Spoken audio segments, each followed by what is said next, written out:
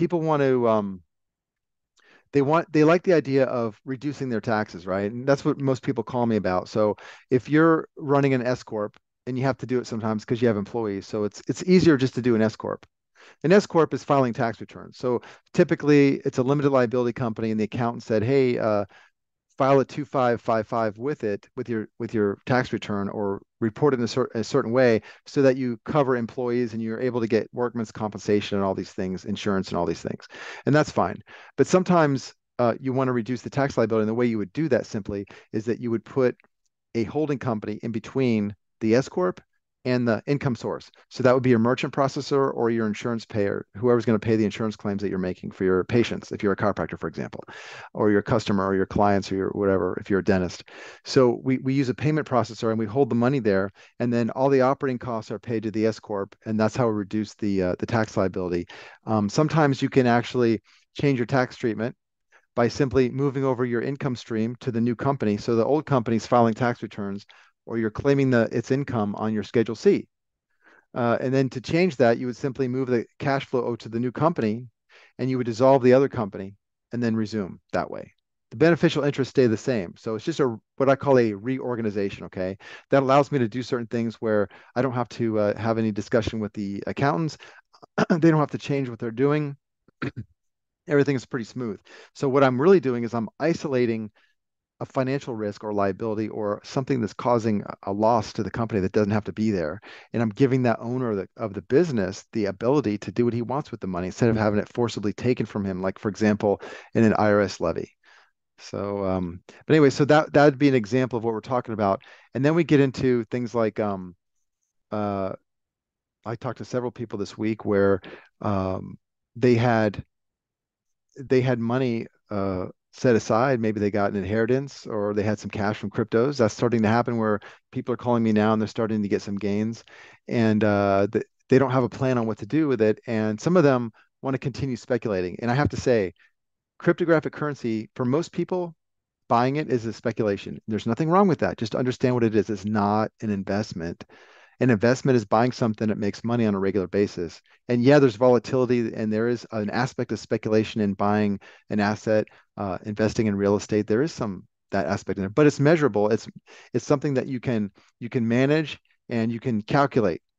With cryptos, kind of not so much. Okay, it's a good guess. Now there are some people that are really good at forecasting pricing, and even those people will tell you that they're pretty good at about 40 to 60% of the time, somewhere in there, maybe 40% of the time. And they know how to take the risk in such a way that they can build up their value, their holdings. Okay, they can do it over time. So the reason why I told you the story about Mr. Farhan is because we were talking about reallocating money or resources. And so the way I look at it is some people are so eager to pay off old debt. So it's fine if you want to do that, but it's not a really good use of capital. A good use of capital would be something like, if I have the ability to pay off an old debt, it's probably better to put that money toward an asset. Oh, that's where we open up this, can of worms. Oh my gosh, John, that sounds great, but why I don't know what that is. I'm really comfortable speculating on cryptos, as you say, or buying gold. Okay, that's not really an asset. Okay, precious metals is just a way. It's a buffer. It's a way. It's a stepping stone between one type of risk, like having cash. That's a risk into itself, and then if you don't know what asset to get into, gold is the good go-to before you get into the asset. That way you can lose less, right? Rather than being the dollar. Um, so let me just give you a couple examples of what I suggested to some people. So one example would be, let's say I had some cash. I'm not sure what to do with it. Let's say I just inherited $150,000. Um, and my thinking is, if I pay off credit cards, let's say I paid $40,000 in credit card debt. Yeah, I can easily do that. In fact, I could probably negotiate something with them, right? I can maybe get it down to 28,000. I could probably hire a service and do it that way. I'm still going to have a tax liability for the unpaid amount, and I'm going to pay the service to help me do this, like a debt settlement company, okay? And the debt settlement company will instantly become my creditor. It'll be my new creditor. I've seen these contracts and I've seen how they work. It's not a good situation to be in my opinion. It can work. I just don't think it's a good use of my time or money to do that. And so I don't recommend it to my clients. And I do criticize that. So one thing I would consider doing is, instead of paying off old debt, is look for something that can make money. And let's take something that's lower risk, but let's get into the real estate area. So one of the things you can do, there's two things that I recommend. One is look at um, tax lien certificates and tax deeds. Now, half and half, we have 50 states. So half of the states are tax lien certificates. These come from judicial foreclosure states like Illinois and Florida. And then tax deeds come from trust deed states like California. And what happens is the tax collector, the property appraiser, and the tax appraiser will auction off a property. Well, before it auctions the property for foreclosure, it'll auction off the claim of the taxes on the title of the property. That's what it does, actually. It auctions off the claim to somebody else who will buy the claim. That way, the county or the state doesn't end up owning the property. It's not supposed to do that. So someone will come along and buy the certificate at a rate. Now, for example, Illinois, its tax lien certificates are a statutory rate of 36%. So ideally, if you bought the certificate, you could be making 36% on your money. So if the principal is $10,000, the debt was $10,000, and now it's, you're getting 36% per year is how it works. That doesn't mean you're going to get 36% because there's a discount rate, but you're going to get a pretty high return. And what you're doing is giving yourself the ability to foreclose on someone's property, but that's not what you're trying to do. You can do that, but what you're trying to do is get that homeowner to pay you a regular income. And that's just simply a sales process. Okay. So you just send a letter and say, look, either I can foreclose on your property or you can make a payment arrangement with me, which is going to be, and typically they're going to do a payment arrangement. If you're friendly enough, they'll do it. So what I'm saying is, this is something that can be done from your keyboard. Okay. You don't have to go out and go look at real estate and things of that nature, if that's scary or intimidating to people. You can buy tax lien certificates from people who are selling tax lien certificates, people who have portfolios of tax lien certificates. You can buy the entire portfolio. You don't have to buy one or two at a time, but you can. And there are services that will actually send the letters that are the best written letters. They'll send them to all the people. So you don't even have to do that. So I think putting your cash into something like that is really nice, because here's the measure. If I'm looking at my whole financial situation, okay, and I have this large debt over here, and I've got some cash to work with. I'm going to put the cash over there, not into the debt, unless it's going to pay me a return, okay? I don't want to make it go away per se. I don't care about that. I want to get into something that's going to offset that. Now, when I do it that way, my net worth is going to go up. That's the measure. Does my net worth go up after I do this thing? That's probably what we should all be looking at. Now, you can just understand that in your brain looking at something, or if you want to be formal about it, you can go get a balance sheet and an income statement with your entire personal net worth. Okay. And so the question is, what is your net worth? Most people don't know. What is your net worth? Your net worth does not mean, well, let's see, I can sell my house, I can sell my car, that's not part of your net worth. Your net worth includes assets that you have or that you have control of. Okay. Because sometimes they're outside of your estate. Your net worth does not include the house in which you live. It does not include the cars you drive, generally. Okay. So that's one idea, is you have cash and you put it in tax lien certificates. The other idea is that you can get into something like, instead of buying actual real estate, why not go through a business broker and look for a property management company? Now, here's what you're going to get with property management. The property manager is the one that takes 10% of the rents that come in from a customer. So the customer is a real estate investor that needs a property manager to go out there and respond to calls, like to fix stuff at the house. Okay. So there's a tenant and there's a there's a property investor, and then there's the manager. So the investor is going to collect rents, but sometimes he has a vacancy rate and he's not getting rent. He's still paying 10% of the rent to the property manager.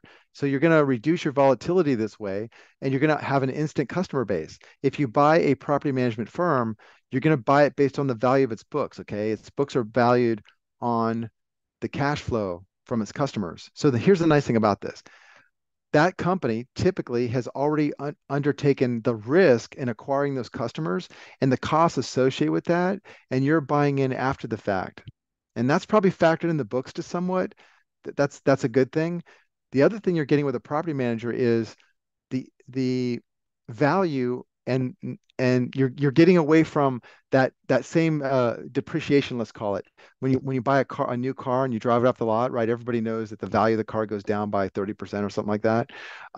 If I buy this company, a property management firm, that firm has already vetted out the best plumbers, contractors, electricians in that neighborhood, in that market. And so you're acquiring that list without incurring the cost. That cost is already accounted for. All right. Same thing with customer acquisition. It's already there. You got brand name recognition. You got presence and recognition in the marketplace. Okay. You got your networks and affiliations. We're not even going to talk about that. You got something else that's not going to show up on the books. Okay. You buy an existing property management firm, you're getting the intellectual property that was used, the thinking, the creativity, the hard work that was used to build that. Now, a lot of times there's no valuation for that, but you're going to get it. So, anyways, that's what I would just look at. If you're wondering, what the heck is he talking about reallocating? I'm talking about that. Now, who says you have to buy the entire, for example, property management firm? You don't. What if you just buy into one? Maybe one's worth $5 million and maybe you want to put a quarter million in. I'm just speaking hypothetically. If you put a $250,000 of your cash into it, why would the owner do that? Maybe he wants liquidity, right? Maybe he could use a $250,000 in cash to go do something else or expand the business, right?